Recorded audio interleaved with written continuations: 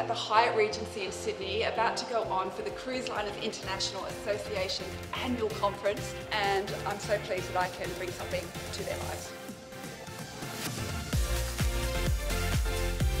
Hand up if you have experienced at least a smidge of stress in the last 6 months. Give me some jazz hands if it's been a bit more than a smidge.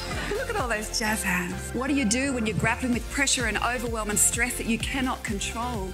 When those curveballs and cannonballs, they keep coming at us and it feels like we have nothing left in our tanks. How do you change those feelings of overwhelm into focus and determination?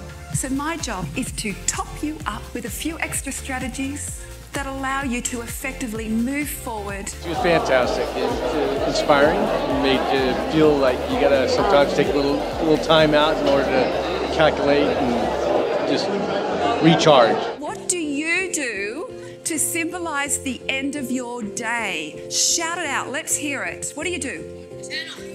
Turn off the phone. Turn off the computer. Drink a bottle of wine. Whoa!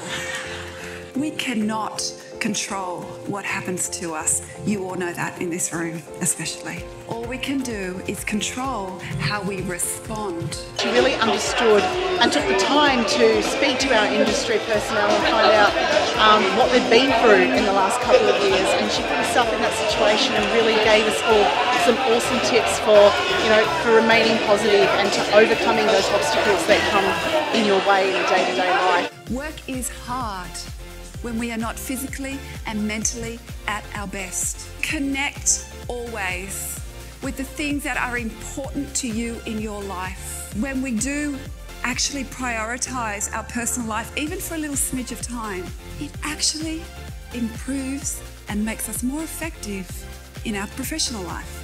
Everything she said really resonated with me. She had taken the time to research our industry and understand what we'd been through. I'd like to leave you with this favourite quote of mine. If it's going to be, it's up to me. Thanks so much. Hi, I'm Heidi Denning. You can find me at heididenning.com. If you have any queries or questions about the keynotes that I do, please reach out.